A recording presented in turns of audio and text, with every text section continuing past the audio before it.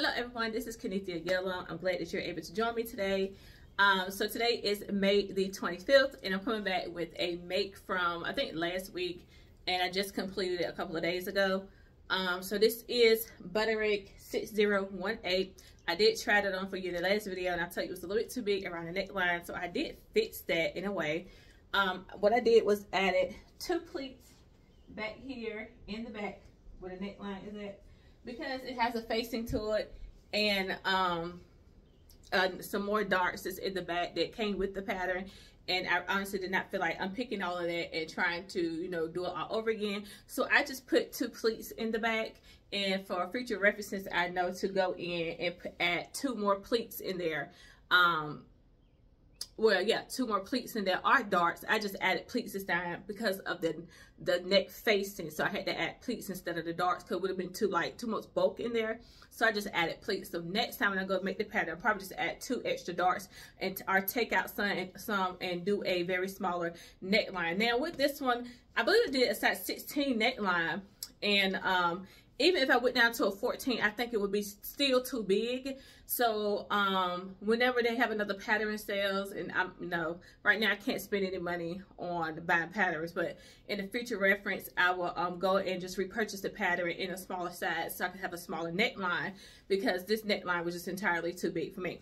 But other than that, this dress turned out to be really, really cute. As you can see, it looks really, really good.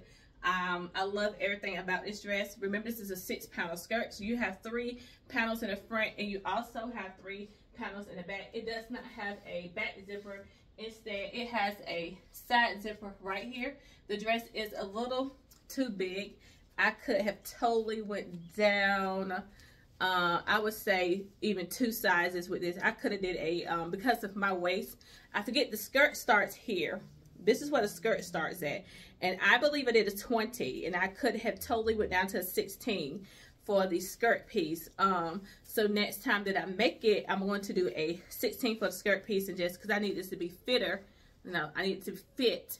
So 16, I'm trying 18 first, and then go down to a 16 and see how that does. But other than that, it fits really fine. I really like everything about it. I did go shorter on the sleeves.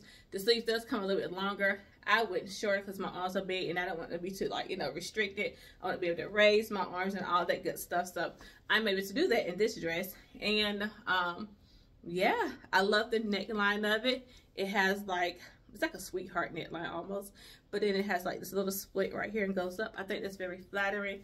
And yeah, I like everything else about the dress. It's very, very cute. I did go ahead and hem it. I thought I was gonna have some problems doing it, but with a little stain with the iron, it hemmed just fine. And this is me. This is my dress. I look very modest in it. It was cool today. I walked out and went to the park today with my daughters, and then we went to the shopping centers just to look around at some of the high price stores that we would normally not shop at. And I didn't shop today there. I just looked around because I was curious. And I didn't get too hot, didn't get too sweaty in the dress or anything like that.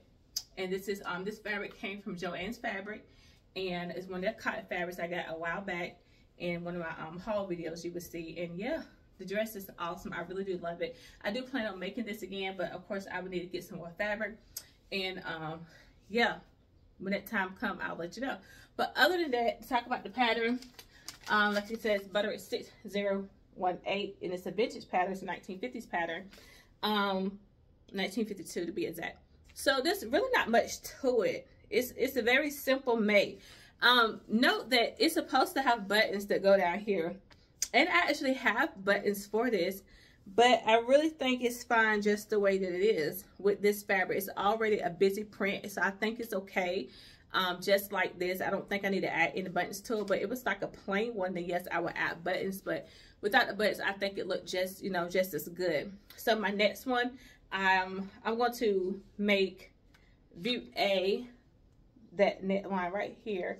I do want to try that one, and I'll probably do another one of these because I like to make dresses. If I really like something, I make it 3 or 4 times just because I like it. This is one that I really, really like. But the pattern is actually easy. It's put as an average pattern right there to make. It's pretty easy. It's serious. It's nothing to it. You can make this dress in a day. Get your cut out your fabric and everything one day with your interface and all that stuff, and then the next day come back and just sit and sew for a few hours. The only tricky part would just be this part right here. It's really not tricky. Just want to be careful when you're going around sewing it. But it's very simple. You do have a, are they the bust darts? Yeah, so there's a dart right here. Yeah, so there's a dart right there. And I think there was another dart somewhere else. And I didn't put it in because I was thinking it would be too snug. I can't remember. So there's a side dart here. And then there's one. I think it's supposed to be a dart right here. And I didn't. Like I'm fumbling on myself. Sorry. But it's supposed to be a dart like come up here. And I didn't put that one in, but I did this one. So it's supposed to be 2 darts. So make sure you put your other dart in. I didn't do it because I was thinking it was going to be too big. Too small. So I didn't do it. But I did do the back darts and the other ones. But I just didn't do this dart right here. But I did this one right there. So do your darts. Because, yeah, I should have did that. But it probably would fit a little bit better. But other than that, this skirt is so simple. Like I said, you're going to end up with, or is it 8 pieces? I'm trying to think. So you have 1, 2, 3, 4. I think it's 8 panels, you guys, because you have your 2 front pieces, your 2 front side pieces, your 2 back pieces, and your 2 back side pieces. So there's 8. It's an 8-panel skirt. And I think I put 6 on Facebook. I'm gonna go back and change that. But it's an 8-panel skirt. It's not a 6-panel. So it's an 8-panel skirt. And I think that's the reason why I like it so much, because it flares out. It gives you an illusion of having hips, and you know, I don't have hips. And if the skirt, I mean the dress was fitting a little bit better right here, it would give me that, you know, a better look. But it gives you that illusion that hips are there. And I don't, you know, don't have any hips. Mine's like a 42. 43, something like that. So I don't have much hips. So, but yeah, get you this pattern, make it. I highly recommend it. Like I said, check do muslin first for the next, the neck portion of it, because you may be like me, you're smaller up here, and yeah, other than that, it should be fine. Like I said, you got a side zip, and that's it. Now you really don't have to use, well, I don't have to use it because the dress is kind of big, so you just slip it on. But yeah, I really like this. I highly recommend it. So go get you the pattern and try it out. Okay. All right, so I see you again probably tomorrow. I have another makes video just to show you the dress that I made, that I wore for Mother's Day, and I didn't post a video about it, and I give you a review on that, let you know how that went. But other than that, I hope you have a fantastic weekend, and I'll see you again on tomorrow. Bye.